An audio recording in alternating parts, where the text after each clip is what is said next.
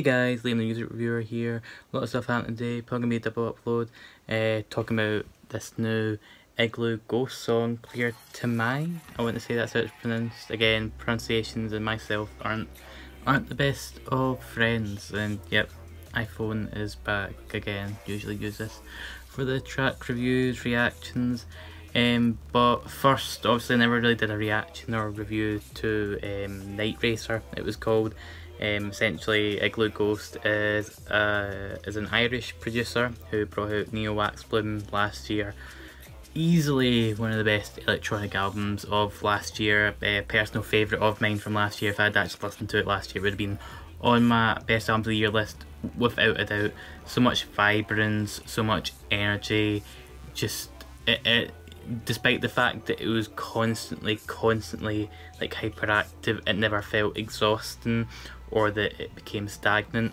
And with these two EPs that are coming out in August, that I plan on reviewing, the first single, Night Racer, sounds like a different sort of sound, maybe something that obviously might have some stuff in kind of relation to what he's done before, but it does feel like it's going on more kind of different route. It feels more kind of like, as the name would imply, like some sort of like neon-y like driving game or something like that.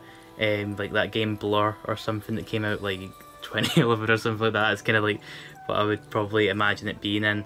That one was honestly just astounding, kind of lost words just now. And Clear Tamei, it definitely feels like more of a Neo Wax Bloom kind of song, even just looking at the cover for the EP. It definitely kind of has something in common. According to Iglooghost himself in the description of the video, there's these two beings, and these two beings are on the cover art themselves. I really don't know how committed Iglooghost is to like the lore of his stuff, or how much they become incorporated in the music itself. We won't really know until the EP itself. I imagine there's going to be some sort of like contrast and some sort of like artistic payoff to this, or maybe it's just to fill in the character count and description, who knows. But with this song Clear Tamei, it starts off, it's pretty soft, and it's kind of confusing as well. I saw Fader share the music video for this, saying that it's like Teletubbies meets Twin Peaks, and you can definitely get that kind of vibe just from the song itself. It starts off very soft, very alluring.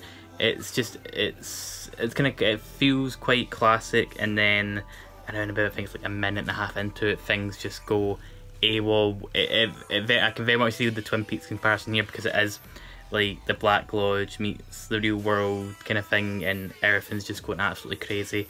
A lot of kind of jungle drum and bass kind of sound here.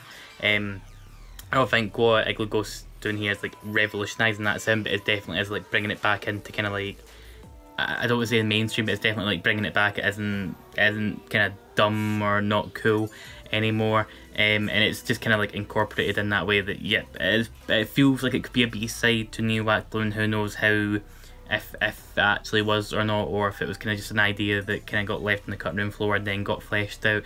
At no point does it feel like it's underdeveloped. I've listened about 8 or 9 times at this point, and I really do think this is just as good, if not better, than what we got on Neo Wax Bloom. I feel that it can kind of like stand on its own 2 feet, and just really, regardless of whether or not what Iglooghost keeps saying in the description that about kind of lore and all that. You said it before with songs on Neo Wax Bloom as well, but like depending on if they're actually just kind of like gibberish or not, you can definitely kind of, you get that kind of like a visual image of like these, like a really kind of like I say, the soft intro, these two beings kind of like being brought into the same room, and then just bam, clashing, just do not want to be in the same environment, just going absolutely AWOL. I think it's the video alongside this is one of my favourites of the year as well.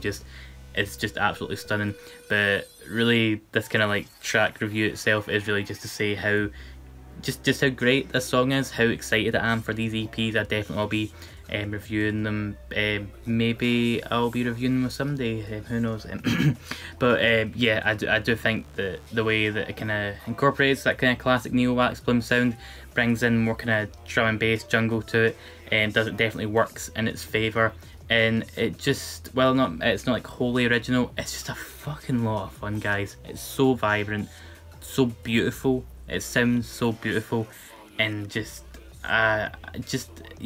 almost like you can hear the colours, which sounds like I've had some beforehand, but like, and there's probably some sort of like kind of condition or like some sort of like description for this, not that I have it with every kind of sound, but like it feels like you're just having like this kind of like rainbowy kind of like array of colours just like flashing in front of just like inside your ears. But yeah, guys, this is my review reaction to this Iglooghost track. There is another video that I uploaded today with my pal Jake from Transistor Cast, Friends on Film. It might eventually get moved over to his channel when he starts doing it more, but we thought we'd give it to you guys, see if it's something you are interested in. If film, especially Hereditary and cinematography, is to your interest, then please check it out. I'll plug it just now, it should be here.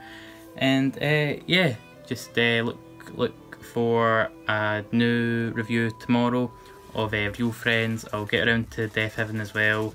And if there's anything you guys want me to check out, just let me know in the comments. But as always, guys, thank you for watching, and stay safe and stay hydrated.